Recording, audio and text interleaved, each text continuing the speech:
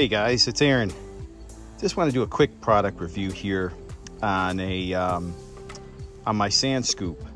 It seems like I'm getting a lot of questions on this thing lately. I'm not quite sure why, but it is a great scoop. I've had this scoop for at least 8 or 9 years. I got it in either 2011 or 2012, and it's made by Sunspot. And Sunspot used to be located right here in my area. I'm in Dearborn, Michigan, and Sunspot used to be in Warren. Well, now they've been bought out by another company, but it's still called Sunspot, but they're out in California now, and they have a I don't think they make this scoop anymore. They make a different type of scoop, which I'll show you in a minute, that isn't as durable as this scoop. Now this scoop is really heavy duty. I mean, it's all stainless steel, and it's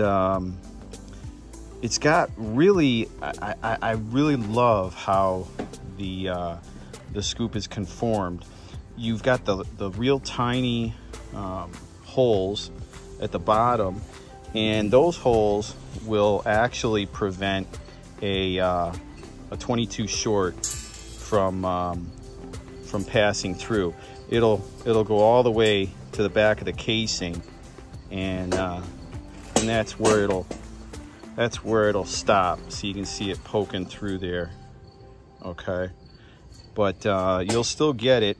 And the bottom holes, it's got the tiny bottom holes, and then it's got the bigger ones on the side to help with the quicker sifting. And also check out the back. The back has got the tiny holes on the very bottom, so you can still tilt it down like this when you're sifting, and it won't it won't fall out those back holes unless you tip it real far back. And the thing has got a kick plate on the back that's real heavy duty, and the pole is actually a 2-piece pole. It unscrews here, and right now it's kind of stuck. I haven't taken it apart in about 6 weeks, but I'd have to wrench on it to get it loose. And I just added this side mount handle, which is a little convenient for lifting it up.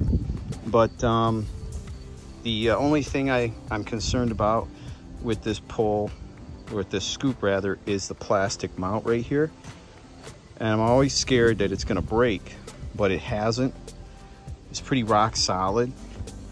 And the only thing is after you use this scoop, you really got to, after it's all dried and the wood's all dried and everything, I always go through with the socket wrench and retighten these down.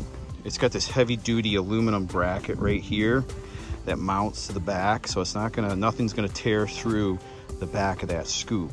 It's bulletproof, man. I mean, the Incredible Hulk couldn't bust this thing. And so usually these always have to be tightened after every use. And then these ones maybe a little, but like I said, that's plastic, so I'm very careful about over tightening it, but it's very stout. And those inner ones right there, the inner ones, those have to be tightened a little bit too. Yeah,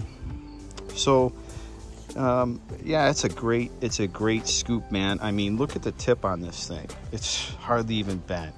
And I'm telling you, man, I have pushed this scoop through rocks and cement-like clay. I mean, I have punished this thing, and it just keeps ticking. I've never had a problem with it. Now, on the other hand, let me show you the other Sunspot scoop I got. This is the other Sunspot scoop I got. This one cost about $450. It lasted me about maybe 2 trips to the lake, and that was it. and then I crunched the bottom of it. All right, and how that happened was basically, let's say I pushed it down into the, I was probably working in some clay where I had to push it down, and then when I pushed it, tilted it back to pull the scoop back up with the sand, I didn't know it, but there was a rock beneath that scoop, and it just caved it. It just caved it in. And you know, I've looked at this thing, and it looks like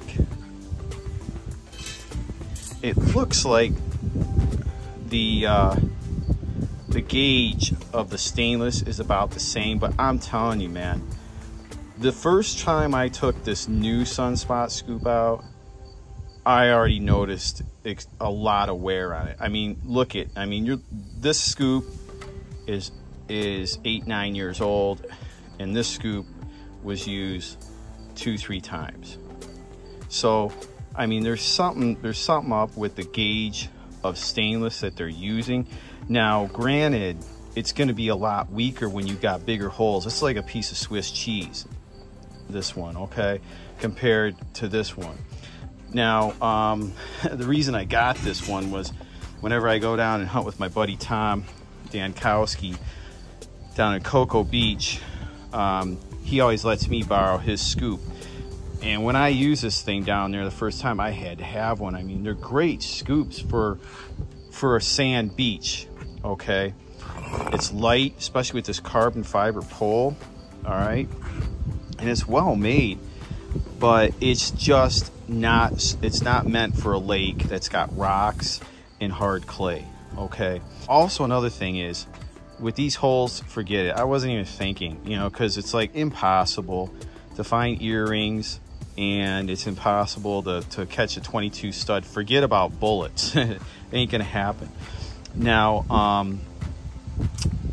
the one thing I really like about these new scoops is the kickback, okay?